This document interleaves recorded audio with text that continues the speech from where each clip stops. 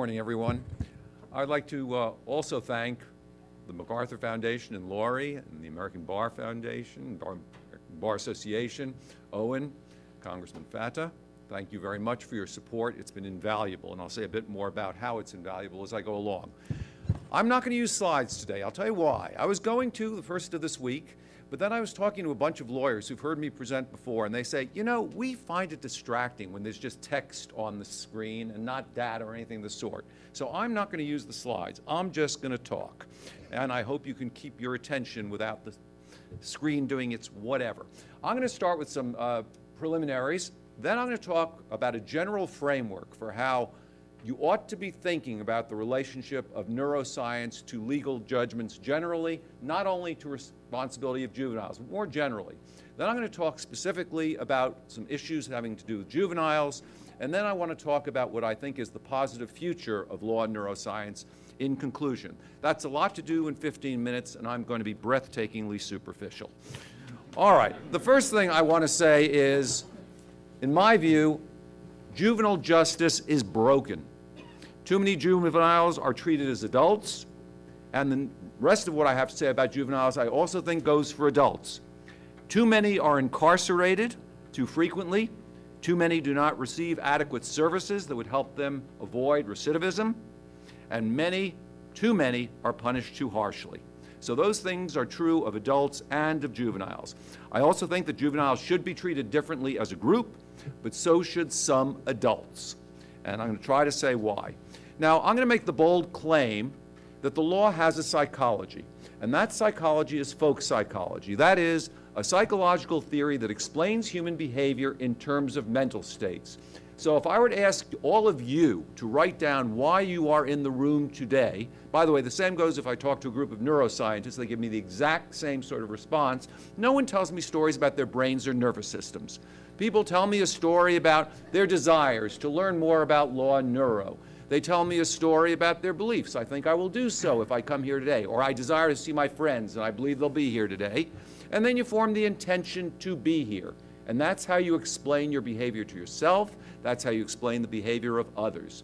Folk psychology. The law is folk psychological. It's addressed to acting human beings who can potentially be guided by reason. We are reason-responsive creatures. If you think about what law is, and now talk about breathtakingly superficial, a group of rules and standards that's meant to guide behavior. What kind of creature can be guided by rules and standards? Creatures that can be guided by reason, that can use those rules and standards in thinking about what they have reason to do or not to do. Now, if you think about that for a second, it tells you immediately that the law's criteria for responsibility have to be behavioral. By behavioral, I mean acts and mental states. I mean it really broadly. Here's why. Think about the classes of people we think are not responsible or are less responsible. Young children, some people with severe mental disorder, people with dementias, people who've just had trauma. What do they all have in common? They all have in common, either as a result of developmental immaturity or some kind of abnormality, they have in common an inability to be guided by reason sufficiently for us to hold them to be either responsible or competent. The law's criteria, if you think about it, the criteria for competence and responsibility are all acts and mental states, 100%. You don't want to forget that. Why? Because when you're thinking about the relationship of any other kind of evidence, it's going to have to translate, it's going to have to be addressed to the acts and mental states that are the law's concern. So the question always is translation. And here I want to draw a distinction between psychiatry, psychology on the one hand, and neuroscience on the other hand. Psychiatry and psychology sometimes treat us as objects, as pieces of meat. But more often it's treating us as an acting human being with aspirations, with goals, with a sense of past, present, and future. So there's a natural relation between the way psychology and psychiatry talk and the way law talks.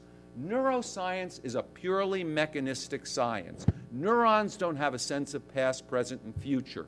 Neurons don't have aspirations. Neurons, nor neural networks, nor the connectome, do not have mental states. These are properties of whole people. to the best of our knowledge, which is not to say that you don't need to have a brain active to do those things. You do. But don't misunderstand me. Now, so having said all that, here's the question for neuroscience and law. How precisely, when someone wants to adduce a bit of neuroscientific evidence, either at the policymaking level or at the individual case adjudication level, how precisely does that neuroscience evidence answer the question that the law is asking? And the law is always asking a behavioral question, broadly understood to mean acts and mental states. So that's what you always have to do. Now, the problem, often enough, as I'll say again later, is many of the studies that have been done in neuroscience are not addressed to legal questions. That is one of the glories of the MacArthur Foundation. As you've heard earlier, MacArthur is dedicated to helping to fund research that other people don't want to fund. So as BJ and Jeff will tell you, you apply to NIMH for a grant, there's no box for legally relevant research. MacArthur does that, and we love you for it. Okay, next thing to notice, I have identified in the literature something I call brain overclaim syndrome. It's much, much endemic among certain quarters of the legal academy and among neuroscientists as well. I've preliminarily identified, prior to full behavioral validation, I've identified a number of signs and symptoms. I only want to talk about 4 that are important for us here. The first is confusion about the brain-mind-action relation. Jeff has already alluded to this. We do not know how the brain enables the mind. We do not know how action is possible. If your brain is dead, you're dead and not doing much of interest at all. So we know the brain is crucial, but we do not understand at the basic level how the brain enables the mind and action.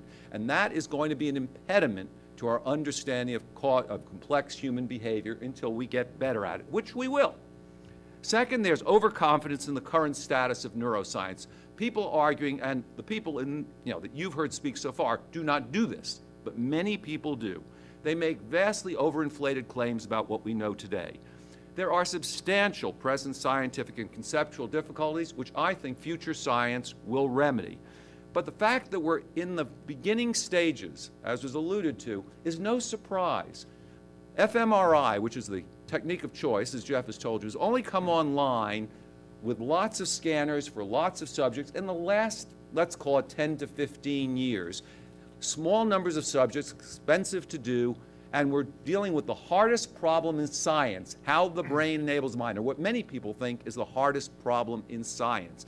It's no surprise we're just at the beginning. For example, we can't diagnose mental disorder using any biomarker at present. We can't, even severe mental disorders. You've seen the allusions in BJ and David's talk to the overlapping curves. Yes, you will see small mean differences, but they're too small to use the neuroscience. All right? The third thing I want to talk about as part of the confusion is misunderstanding the criteria for responsibility. Too often we think the criteria are not the criteria they are. Now, we're lawyers in this room, so it's a friendly audience. You do understand that the criteria are mental states and actions. But what that means is, if you have a disjunct between a bit of neuroscience evidence and the behavioral evidence, cases of suspected malingering aside, you always have to believe the behavior. Actions speak louder than images. If someone is clearly not malingering and is psychotic, I don't care if their brain looks normal. They're psychotic. If someone is clearly acting rational and has always acted rationally, I don't care how bad their brain looks. They're not psychotic. And we have already decided that psychosis should play a role in our judgments in many cases about who and who is not responsible.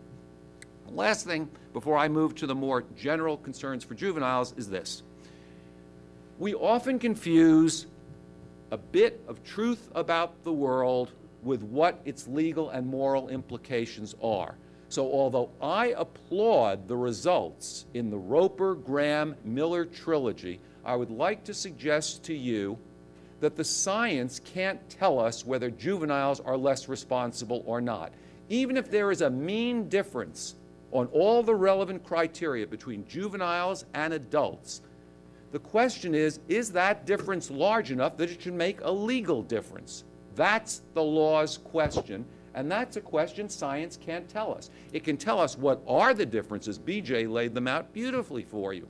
Are those differences sufficient to make a legal difference? That's a normative question. That's a legal question. That's not a scientific question. Okay. Chief Justice Roberts, and let me talk about juveniles now, said in Miller-Jackson, juveniles are different. Quote, these cases, Roper and Graham, stand for the proposition that teenagers are less mature, less responsible, and less fixed in their ways than adults. Not that a Supreme Court case was needed to establish that. Precisely.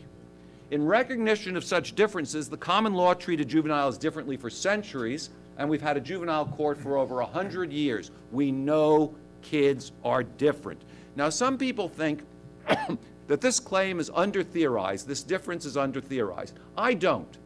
I look at it and I say, what do kids lack? They lack the full capacity for rationality. That's the core for why they are, in general, less responsible, less competent. Now, that doesn't mean there aren't going to be overlaps between the curves. Again, there are, leaves open, as David said. Do we want to go categorical or do we want to go individual? But what we do know is, in general, they are different because they lack rational capacity. Again, nothing wrong with them. It's just developmental immaturity. So this difference immediately leads to two questions. What does the new neuroscience add to the behavioral science and to common sense observation? And what are the normative implications? Now, here's what I would like to say. What largely, at present, and I keep wanting to stretch at present, because as the science gets better, these sorts of observations could change. At present, what the neuroscience basically does is simply give us a bunch of convergent information. We already knew the kids were different. The behavioral science very precisely shows us in what ways they're different.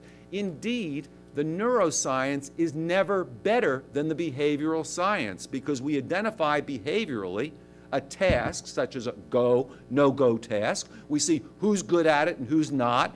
Then we put people in the scanner. But if the behavioral test of go, no-go is no good, the scanning data is not going to be very good. This, by the way, is why I think we're not good with biomarkers for diagnosing mental disorder. It's because our behavioral criteria for mental disorder are not very good. And that's why I don't think the neuroscience is helping us all that much. It's not a problem with the neuroscience, it's a problem with the basic descriptive psychiatry. But I'm special pleading for the moment. Okay, so what have we got? We've got clearly identified and often precisely mapped behavioral differences, and now we find in the scanner that just what we might expect to find, we find. Well, that's really good convergent evidence. But you know what? If I didn't find a neural difference between the brains of adolescents and adults, I'd still think they were different. And we always thought they were different. It's the convergent evidence that helps us. Now, it may have rhetorical value. You know, you see a scan and it shows, gee, here's what activates or doesn't activate enough in adolescents and does or does not in adults. Oh, that's really persuasive. But when the Supreme Court said in Miller, the science and the social science, I was infuriated.